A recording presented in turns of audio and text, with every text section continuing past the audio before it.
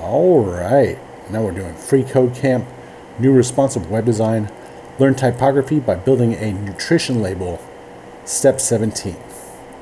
So now we're going to create a selector for our new divider and set the border bottom property to 1px solid and this color right here. We're going to also give it a top and bottom margin of 2px, and it should not have any left or right margin. Alright, so we're doing a dot divider, alright, and we're going to do the curly braces right here, and then we're going to say border hyphen bottom, and we're going to say 1px solid, and we're going to have number sign 888989, so an easy one. Alright, and then we're going to have after that we're going to have,